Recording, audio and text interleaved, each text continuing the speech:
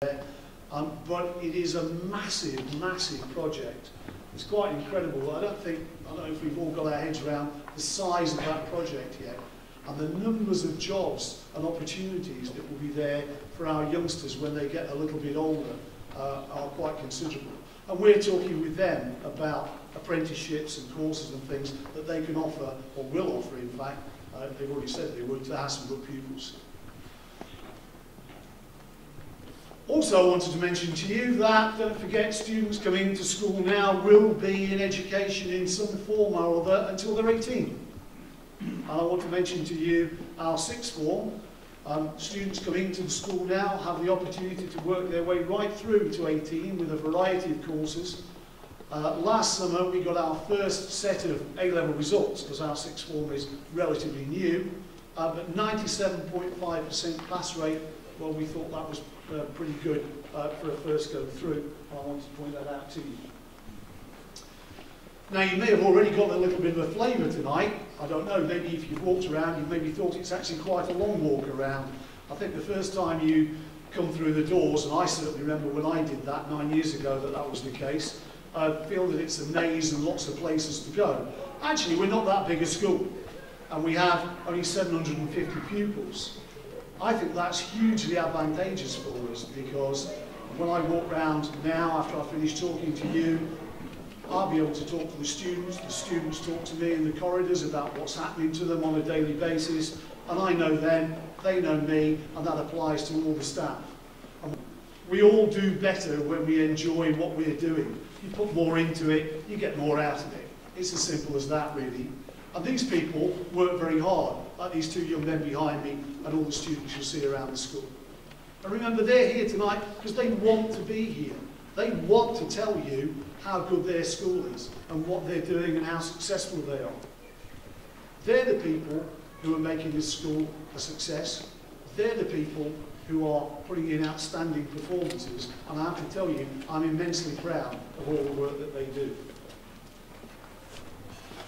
I'll go back to my earlier point.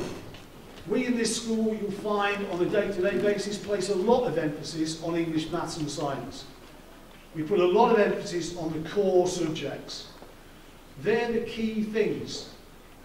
Michael Gove, who I have rather mixed feelings about from time to time, frankly, ladies and gentlemen, but he was talking about maths and science being the languages of the 21st century the other day. Now, I don't agree with everything he says, but they're crucial. They're crucial for everything people are going to do. And if we haven't got good literacy skills, we'll have problems. So, what we're looking for is equipping young adults and making sure that they have a solid foundation for the life that they're going to have after school. There are still, as you will see tonight, lots of other things going on. We do very well in PE. We have Sports Mark Award. We do very well in music. And Nathan, who was up here, you can see his little smiling face at the bottom of the pictures there, smiling over his guitar, because he's one of the many musicians we've got working hard in the school. And those things are in lessons, but they're also things that people do outside school time. We're also working very closely with our primary schools, and it may well be that some of you youngsters out here tonight will be working with some of the Hassenbrook teachers over the next 6 months or so.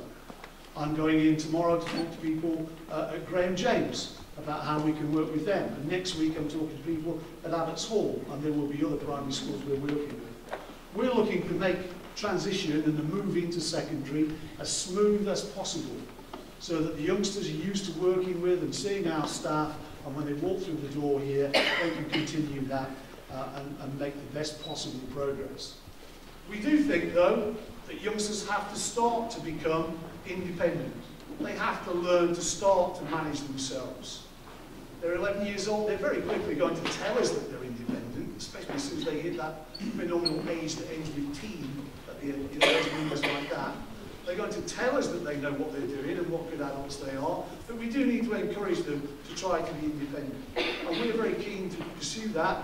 I mentioned the planner here, but there are lots of other ways that you'll find that we're encouraging them to move forward. I've already mentioned that there are lots of things going on in the school. We have a show. Nathan's mentioned this year it's going to take some form of a talent contest. We're always encouraging people to develop their skills outside lesson time as well.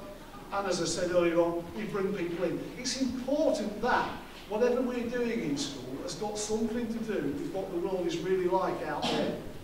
We're part of the real world. The students are going out to be part of the real world. It's important that we do that. And we bring people in to help that to happen. And we had a very good visit last year from Stephen Metcalfe, the local MP, who worked with our older students in citizenship on their campaigns that they were running.